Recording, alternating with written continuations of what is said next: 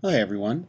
In this tutorial we'll learn how to use Geogebra's command line as well as transformation tools to construct a geometric proof for Pythagorean theorem.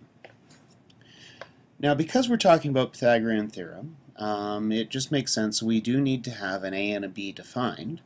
So just down here on the command line, I'm going to actually define a and b, and I'll just give them predefined value. So I'll just call I'll say that A is going to be set to 2 and B is going to be set to 3. So I've just typed A equals 2, B equals 3. And you'll see up on my algebra view, A and B appear. Now I need to be able to put those A and B on the visible graph, and so I'm just going to use Cartesian coordinates to do that. So for example, I want to have a point, if I'm going to draw a triangle that goes from 0 to 2 down to 3 and back, I'm going to have a point at 0, 2 and a point at 0, 3, or sorry, at 3, 0. So what I'll do is I'll actually do that as a Cartesian coordinate. So I'll type in open brackets and I'll do coordinate 0, and I want a height of A, so I'll just type the letter A because that's already defined, and immediately you see a point called A that appears at that position. Likewise, I'd like to have a point at 3, 0, and so I'll just do that same trick. I'll go to Cartesian coordinate B, 0.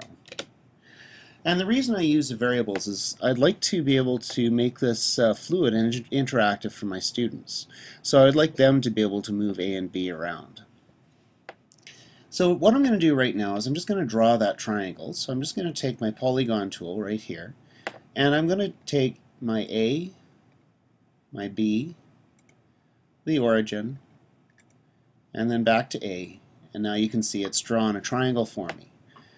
What I can actually do now is I want to set this up so that the students can manipulate this triangle. So I'm going to actually push the little circle to the left of the A equals 2, and likewise for the B equals 3, and you'll see immediately two sliders appear. The only trouble is that those two sliders don't have any information on them. So I'm going to go to my select tool, and I'm going to just draw a box around the two of them. And then I'm just going to right click on one of them and I'm going to go to the object properties. Now because this is a slider, it has a number of things that it can show. I would like it to show a label, so I'm going to click on that, and immediately you see A equals 2 and B equals 3 appear. The other thing is I'd like to set some limits, so I'm going to go to the slider. Because we're talking about the shape of a triangle, our minimum should really be 0. We don't want to have a negative triangle because that'll make our proof a little bit tricky. Maybe for a max, just so it all fits on the screen, I might make that a 10.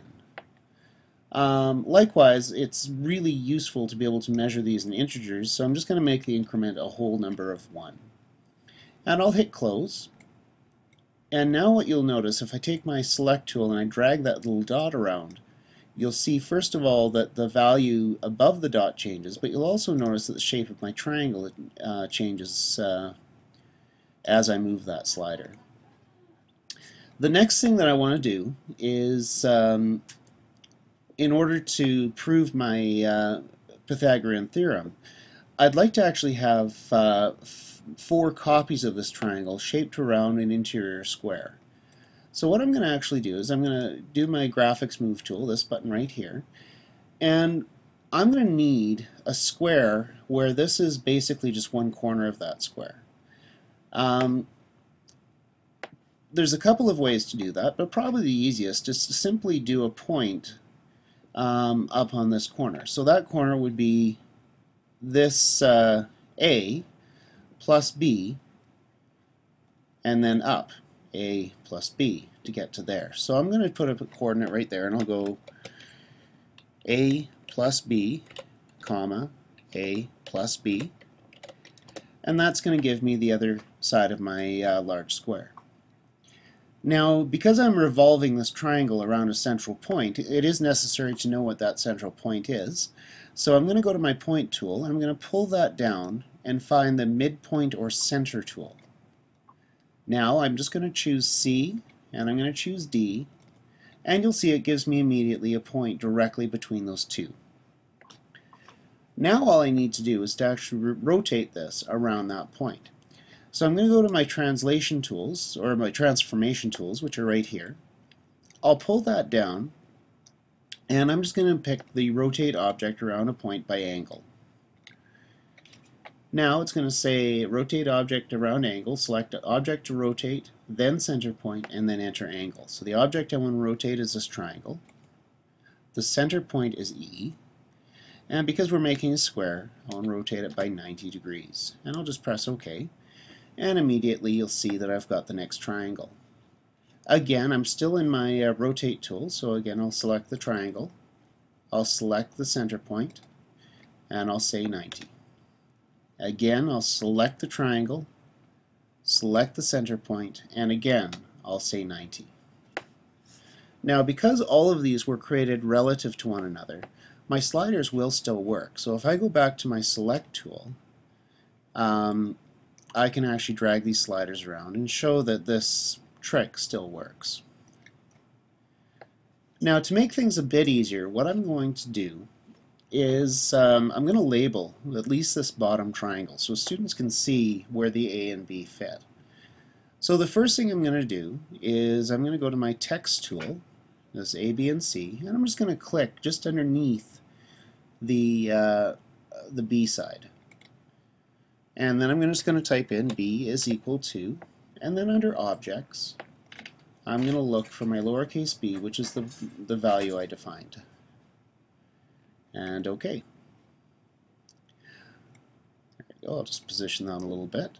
And I'm also going to then take my text tool again, just put it off to the side of this one, and I'll type A equals.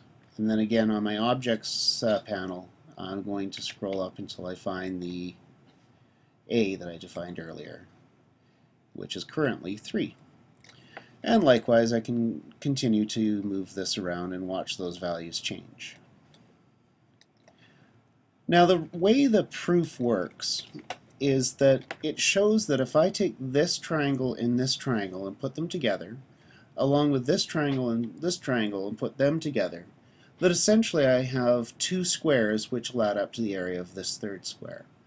In other words, a square where one side is A plus a square where one side is B is the same as the square where one side is C. A squared plus B squared equals C squared.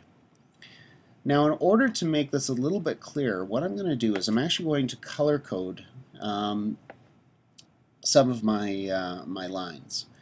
Now, at this point, I'm almost at the point where I don't really need to have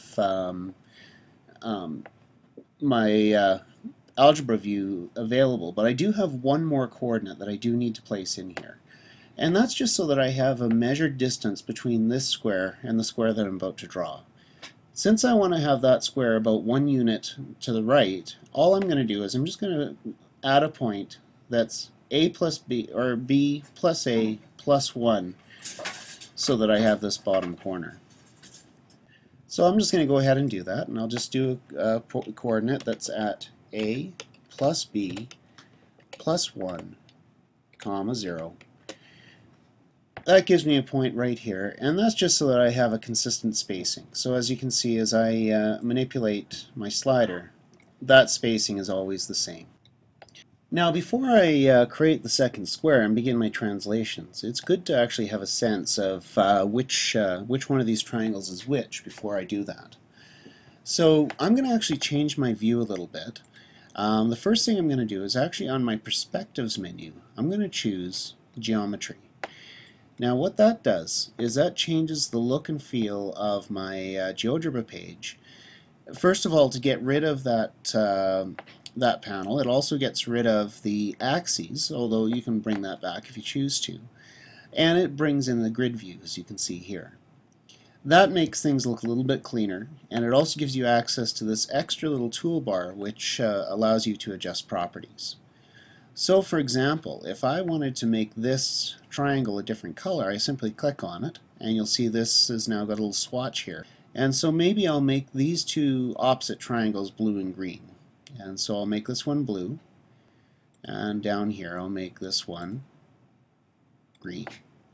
This I'll probably do an orange and a brown here, so maybe I'll click on that one and I'll make that orange, and I'll click this one here and make that maybe a deep yellow, just so that I can tell which ones belong together.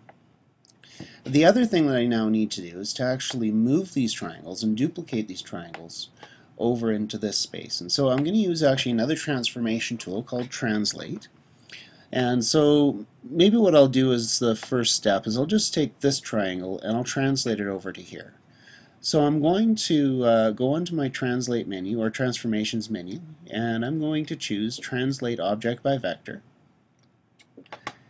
And I'm going to ask that this triangle be moved from this point over to this point. And immediately you see that there's a duplication of that triangle right here. I'm going to continue that process, and I'm going to take the matching triangle, this guy, and I'm going to move it so that this point in the corner is over here, and you can see now they're joined together as one. Likewise, I'm going to take this guy and I'm going to move him so that this corner gets placed over here. And I'm going to take this guy and move him so that this corner gets placed over here. Now at this point the graph is really messy. However, I can easily fix that by choosing my Select tool. And now holding down the Control key on a PC or the Command key on a Mac, I'm going to click on each of these vectors. And now I'm going to go to my Edit, and I'm just going to go Show Hide Objects, and you'll see all of those arrows just magically disappear. Now the last piece of this is I need to draw squares to represent the area of the square that's blocked in, first of all, by the c squared in this case, or the a squared and the b squared in this case. So I'm going to just do that. I'm going to pick my polygon tool here, and I'm going to click there, and there, and there, and there, and there. And now to draw the square in here, I'm actually going to choose my regular polygon tool, which is this guy right here. And I'm going to draw between the eye and this point here. I'm going to actually draw a line. Oops, let's try that again. From eye to here, and it's going to say how many sides, so it's a square. I'll pick 4. And it always draws it on the left of the line that you create, so that worked right there. In this case, I'm going to go backwards because I want it to go below, so I'll click on this point and this point, and again 4, so that you can see that it's sitting below. Again, that is the important piece, so I might actually change my coloring a little bit. So again, I'll go to my Select tool. I'm going to Command or Control click on all 3 of these, and I'm just going to change the object properties, and I'll go to color. I'll leave the same, but style I'm actually going to go, instead of standard, I'll go to a hatch. And you can see that what it's done now is it's created a hatched pattern, just so that we can see that as a different thing. And really all I need to know now, I mean, you can explain this to students that because the triangles that we've got in this shape are the same. You can see that these 2 triangles are these 2 triangles, and that these 2 triangles are these 2 triangles. That the area left over, which is this thing or this and this together, must be the same. However, that might cause some dissent or confusion, so we can actually prove that by simply taking our measurement tool and clicking on area. Now if I click inside this hatch area, you'll see that I get my little box up here, and it says the area is 25. That's a little hard to see, so I'm just going to use my move tool to bring that up top here, and so you can see that the area of that is now 25. Likewise, I'm going to choose my area tool and click on this and that